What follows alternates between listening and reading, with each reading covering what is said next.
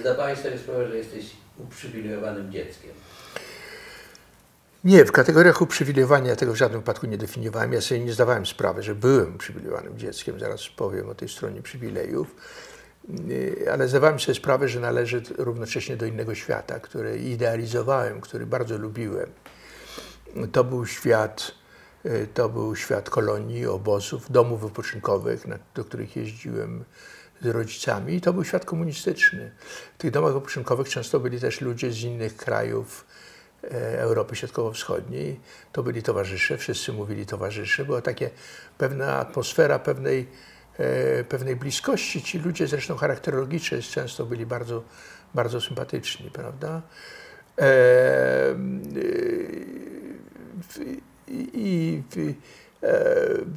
No to był świat paradoksalnie, w którym nie odczuwałem żadnego zagrożenia, ani ideowego, ja należałem do tego świata, ani też, można powiedzieć, etniczno-narodowego, dlatego że w tym świecie, przynajmniej wówczas jeszcze język antysemityzmu nie istniał, prawda?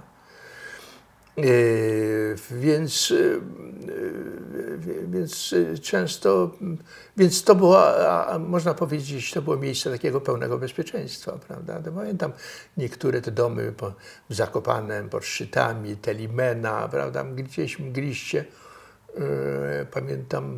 pamiętam nazwy. One były na pewno uprzywilejowane, jedzenie na pewno było lepsze, te warunki tych domów na pewno były lepsze. Ja nie miałem możliwości porównania, bo ja tak powiem, normalnego świata to ja dobrze nie znałem. Znaczy z dziećmi, to był Mirów elektoralna, więc to nie była szkoła uprzywilejowana, więc ja tam miałem kontakty, prawda, z dziećmi, które wywodziły się z różnych grup społecznych i to była Polska. W żadnym wypadku tam nie było osób uprzywilejowanych. Tych dwóch moich kolegów tam, oni należeli do uprzywilejowanych. Jeden, ten, którym opisałem tę scenę taką antysemicką, on był synem nawet ministra jakiegoś tam takiego przemysłu czy coś tam technicznego. Drugi był synem wybitnego też lekarza, profesora i matka była działaczką partyjną. Wszystko jedno, oni byli komuniści, to nie było słowo używane w Polsce, prawda? Ale w każdym razie byli członkami partii, byli po stronie tej władzy niewątpliwie. To byli moi najbliżsi przyjaciele. Ja nie pamiętam jakichś dramatycznych rozmów, powiedzmy, politycznych. Ja myślę, że one musiały mieć miejsce.